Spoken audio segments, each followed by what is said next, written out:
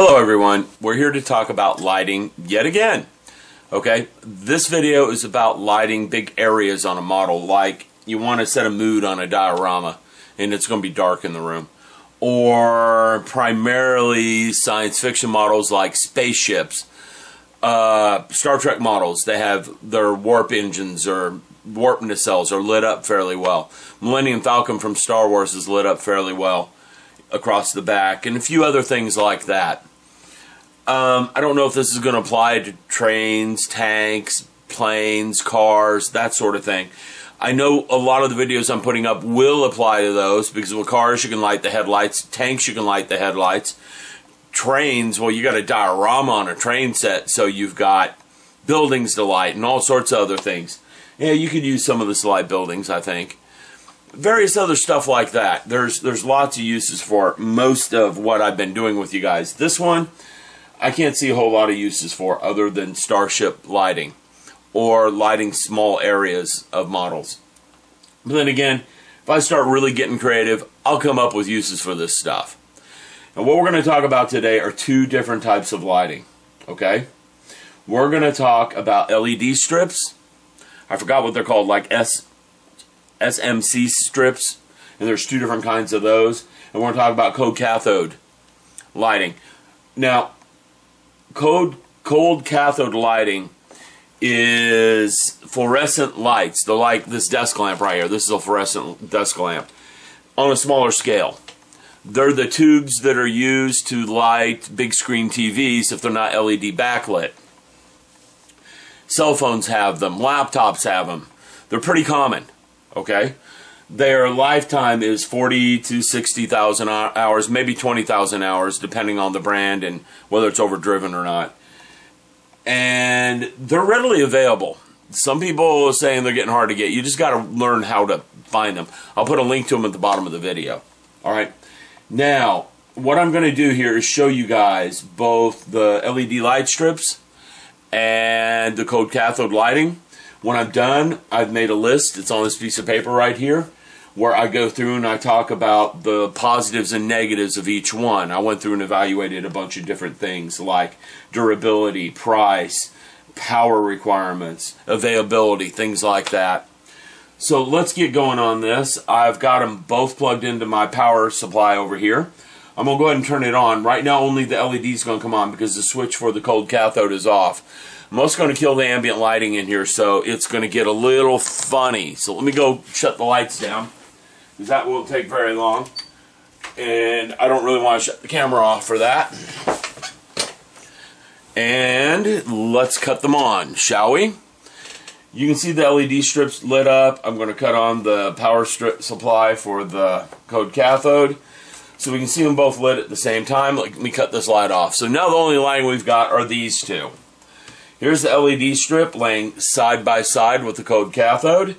Let me get my camera up, reposition it a teeny bit, and we will play zoom in. You know, I'm kind of famous for that. General Splat made fun of me for it. Just kidding, General. That was all in good fun. Okay, now you can see the difference in them. One potential thing some of you are probably noticing right away is you can see the individual LEDs in this. Cold cathode is one solid light. And that's one of the things I was going to discuss is hot spots. LEDs have hot spots. Cold cathodes do not. So if I were to put this in the back of the Millennium Falcon, it's going to be very uniformly lit. If I'm going to put this in the back of the Millennium Falcon, I got to figure out how to manage those hot spots. And I've been trying to think of some creative ways for that. One way I'll show you in the second part of this video. Another way is to stack these guys next to each other and stagger them. So it's just a little uneven, but it's not a bright spot like this. In other words, if I were to take and do this, but offset them a little bit, and then put some opaque paper beside them, it will take down a lot of the hot spots. Okay? Now, we need to talk about brightness here, and I'm going to go ahead and cut off, if I can find that switch without getting my fingers into something I shouldn't. There it is. We cut that off. Now, brightness of these LED light strips. I can read my paper by them. If I move them, position them right, I can read the paper by them. And I'm going to bring over here a bottle of Mr. Dissolve putty I just got. Yeah, I finally tracked some of that stuff down. That's been what's holding up the putty video. I was waiting for it to get here. But you can read that on the camera just fine by it. Even if I pull it away, the camera has a little bit of trouble focusing because they don't really do all that well in all this blue light. But you can read it, okay? And I'm holding the LED strip away. I can read this very fine. It's putting out quite a bit of light. Now I'm going to go ahead and cut off this LED strip and cut on the cold cathode. Alright? Now, cold cathode. You can read that a lot better, can't you? A lot easier. And even if I hold this up here, you can still read it well. That's because cold cathode's putting about twice the light what those LED strips are. Almost exactly twice. I measured it with my camera. I was playing with shutter speeds in a really dark room, no ambient lighting. And what I found was that, and we can cut this back up here. What I found was that the shutter speed was half on the cold cathode that it was the LED. Right in half. I was seeing 1/100 on the LED without a flash, set to pretty much auto on my camera, just no flash. And I was getting 1/250, 1/500 occasionally with the cold cathode strip. Now, that's kind of a really bad view there. Let me go and cut the power supply off and cut some lighting back on. Alright, now that I'm back, oop, wrong way. Now that I'm back, let's discuss the pros and cons of these things, shall we? The big problem with the cold cathodes is heat. This was on for just a little bit. The LEDs were on about the same amount of time. They're cold. They're room temp already. This is warm. Leave this on for a while, it's going to generate a lot of heat. It's what they do. I've got a 46-inch LCD TV that's powered by these. I leave that on for more than 20 minutes. The room's heated up 5-10 degrees. They put out heat. LEDs put out heat, but not as much. And that probably has something to do with the light, too. This puts out more light, so more heat. There's nothing to do. Nothing you can do about that. Now, why is heat important? Models are plastic. Too much heat, they soften, they melt, they distort. The electronics that drive these things, they don't like heat. Too much heat, and we have issues. Okay? The power supply, this thing right here, if you look closely, it looks like there's a speaker in that thing. I mean, this is a power inverter for this thing. You can see it right there. There is no speaker in that. That's for heat dissipation in the power inverter for the cold cathode. So heat's a big problem with those. Next up is durability. These, pretty dang durable. I mean, I abuse them all the time. I throw them around. Not a big deal. This, not careful, it'll break. Pretty fragile. I've broken I don't know how many of these things. I used to work with them when I was building computers and modding computer cases. I used to have some beautiful computer cases back when I sold computers. So, not as durable. Price, about the same. 12-inch one of these is about $6. Model Man Tom, a Modeler's brand, is selling this. About $6-7 a foot. 12 inch of this, $6. 12 inch of this, $6, $7. Roughly about the same, if you look at the cost from that perspective. Okay? You can get these in longer. Size availability of these is 2 inches to 12 inches. 14 inches I've seen, they're kind of rare. These come in all sorts of colors. The LEDs come in all sorts of colors.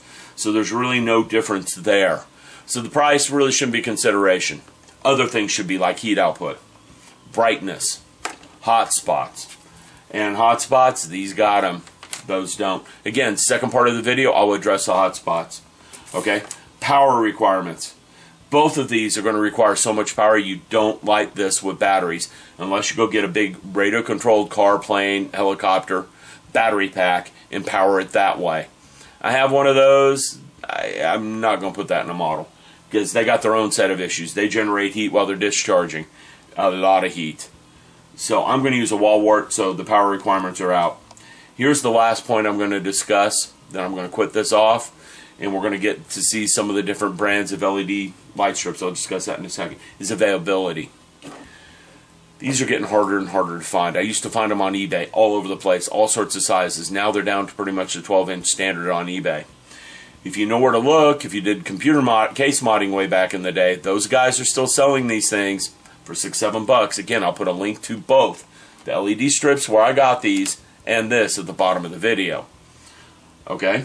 Actually, I didn't get this at the link I'm going to give you, but I know that link is good and active. I had this for like 6 years in storage case. I've got like 8 different colors of these still. So, ranking them that way. Heat, bad, good. Quick rundown. Durability, bad, good. Alright? Price, the same. Hot spots, don't have them, has them. This is the first negative this has had. Power requirements, the same. Availability, these are getting harder and harder to find. These are getting easier and easier to find. Now, let me say one more thing about looking for these. When you go looking for these have 3 LEDs per inch. Most of these are going to have one LED per an inch. 1 LED per an inch is going to be harder than crud to get rid of your ambient lighting issues. I mean your hotspot issues. 3 LEDs per inch, not so bad. So that's one thing you want to look for when you're looking for these things. So if I had to go an overall rating, I'm going to go with this simply because availability, ease of use, and durability, and heat output. Okay? If I'm concerned about lighting first and foremost, this. But this generates heat. And without putting a cooling fan in your model, you really don't want this in there. So there you go. There's my review of these 2 products. Give you an idea what's going on. I've used these before. I know how to work with them. They run on 12 volts.